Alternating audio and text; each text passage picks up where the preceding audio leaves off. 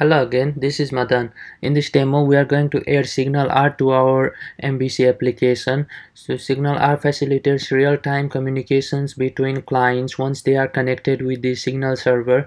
So once the clients are connected with the Signal server, then they can establish bidirectional communications between each other, and they can communicate in a real time.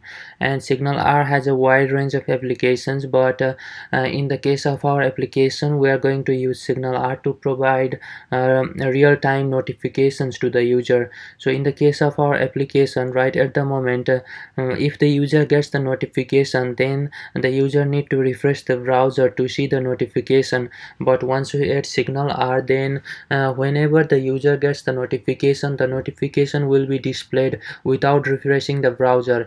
So let's see the example. Here I am logged in as test@gmail.com, and in the another window I am logged in as test1@gmail.com. Now when this user changes the status of this pet, let's click on it and change the status. Now this user should get the notification because this user has a dog pet in their watch list, and this pet is owned by this user. So in order to see my notification, I need to refresh the browser. So if I refresh, then I see the notification. So right at the moment, the user needs to, in order to get the notification, the user need to refresh the browser.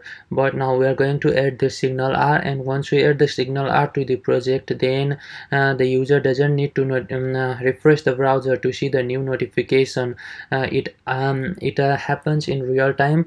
Whenever the user sends any notification, then the receiver of that notification will get the notification without refreshing the browser. So first place, we are going to add signalR to our project, and here I have opened a link in my browser. You can see the link here at the top of my browser.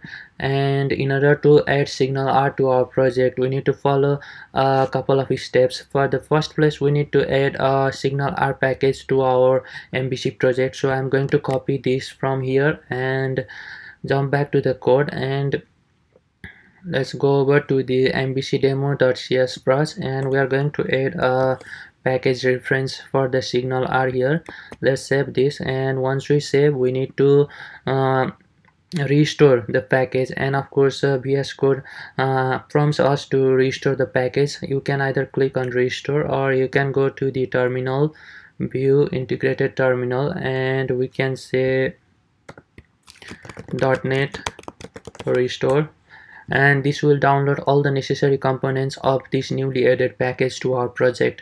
Once we add NuGet package to our application, then we need to download the client-side script for the signalR, because it uses JavaScript to communicate in a real time. So the JavaScript library for the signalR is ASP.NET/signalR-client. So let me copy this line from here, and we go to the browser, we go to our terminal, and let's paste it, and I'm going to save this as a development dependency.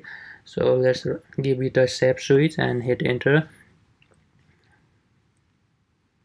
and this will add the signalR client to our package.json file dependency section. So if I open package.json file and dependencies, then now we can see ASP.NET/signalR client, and this signalR client client-side library has been downloaded to node modules by the npm, but we need to move that file from this node modules directory into inside www root directory node modules folder. So in order to move that, we have already written the gulp task to copy. So I'm just going to run the gulp copy npm, and this copies our node modules, our ASP.NET signalR client library from node modules to node modules directory, which is inside the www root folder, so that the ASP.NET Core can directly solve this file.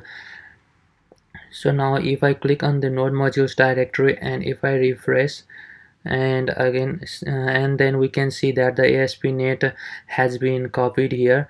And one thing we need to do is we need to just rename this to ASP.NET and replace this @ sign, because when we call this script from the script tag, then this @ will cause the problem. So let's just rename this to ASP.NET.